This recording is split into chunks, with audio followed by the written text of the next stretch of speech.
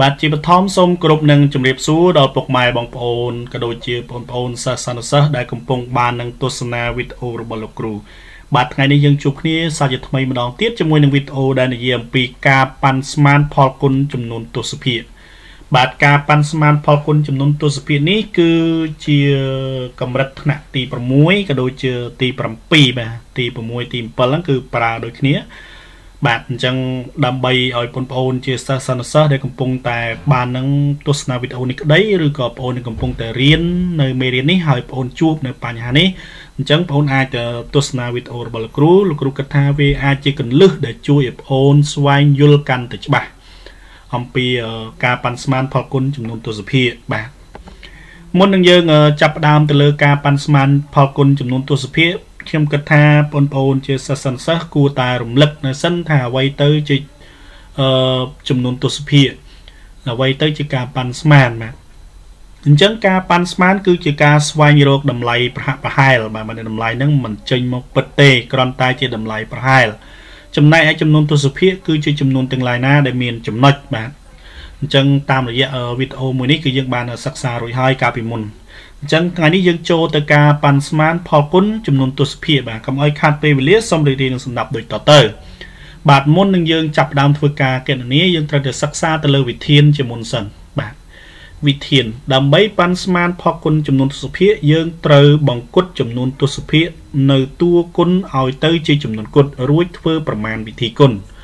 បាទនេះថាគ្រប់តួគុណទាំងតួគុណទី1ទាំងតួគុណទី2គឺយើងបង្គុតឲ្យទៅចំនួនគុណទាំងអស់រួចទើបយើងធ្វើ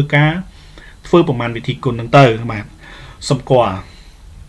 ប្រសិនបើតួគុណណាមួយបង្គុតបាន0គេមិនធ្វើការប៉ាន់ស្មានទេបាទចំណុចនេះគឺជាចំណុចសំខាន់ណាអូម៉ាថាចេញមក 0.4 អញ្ចឹងអូម៉ាថាប្រមាណក៏ដោយគុណនឹង 0.4 អញ្ចឹងគេមិនប៉ាន់ស្មានទេអា 0.4 ហ្នឹង 0.4 កាលណាយើងបង្គុតទៅវាបាន0បាត់ហើយធ្លាក់ទៅក្រោមវិញអញ្ចឹងគេអត់ធ្វើការប៉ាន់ស្មានទេគឺគេគុណនឹង 0.4 ហ្នឹងទៅបាទ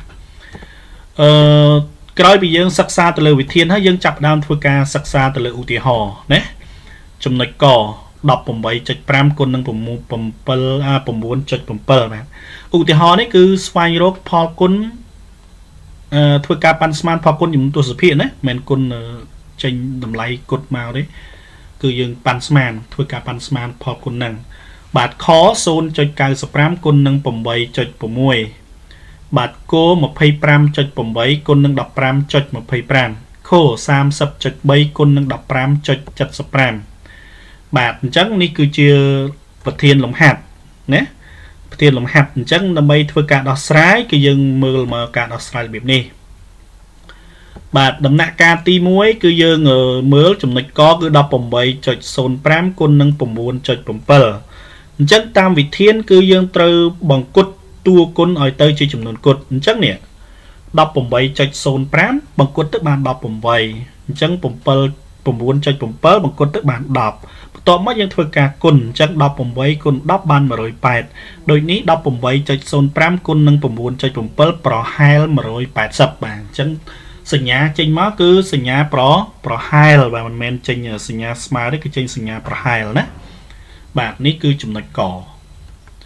ចូលទៅចំណុចខបាទចំណុចខ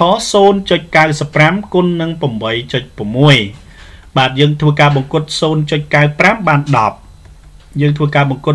8.6 បាន 9 បន្ទាប់មកយើងយក 10 ហ្នឹងគុណនឹង 9 មកបាន 90 បាទដូចនេះ 0.95 គុណនឹង 8.6 ប្រហែល 90 បាទគឺជាតម្លៃប៉ាន់ស្មានចំណុចគោបាទ 25.8 គុណនឹង 15.25 អញ្ចឹង 25.8 ប្រគុតទៅបាន 26 15.25 បង្គុតទៅបាន 15 គុតអញ្ចឹងយើងបាន 26 គុណនឹង 15 ស្មើនឹង 390 បាទអញ្ចឹងដូចនេះ 25.8 គុណនឹង 15.25 ប្រហែល 390 បាទខ 30.3 គុណនឹង 15.75 បាទ 30.3 បង្គុតបាន 30 15.75 បង្គុតបាន 16 អញ្ចឹងយើងបាន 30 គុណ 16 ស្មើនឹង 480 បាទដូចនេះ 30.3 គុណនឹង 15.75 ប្រហែល 480 បាទនេះគឺជាការប៉ាន់ស្មានផលគុណចំនួនទស្សភាគងាយបាទអញ្ចឹងឆ្លងតាមវិធានក៏ដូចជាឧទាហរណ៍ដែលខ្ញុំបាទបានរៀបរាប់នៅក្នុងវីដេអូនេះខ្ញុំបាទសង្ឃឹមថាវាគឺជាគន្លឹះមួយដែលជួយដល់បងប្អូនដែលកំពុងតែសិក្សាថ្នាក់ទី6បាទឬក៏យើងហៅថានៅបឋមសិក្សាក៏ដូចជាបងប្អូនដែលចូលទៅមធ្យមសិក្សាថ្នាក់ទី7ក្តីបាទអញ្ចឹងវាគឺជាគន្លឹះដែលជួយបងប្អូនស្វែងយល់កាន់តែច្បាស់នៅមេរៀននៃការប៉ាន់ស្មានផលគុណចំនួនទស្សភាគនេះបាទអរគុណសម្រាប់ការទស្សនាហើយកុំភ្លេចជួយចុច Subscribe ផងដើម្បីធ្វើការគាំទ្របាទជួបគ្នាក្នុងឱកាសលើកក្រោយទៀតសម្រាប់ពេលនេះខ្ញុំបាទសុធាសូមជម្រាបលា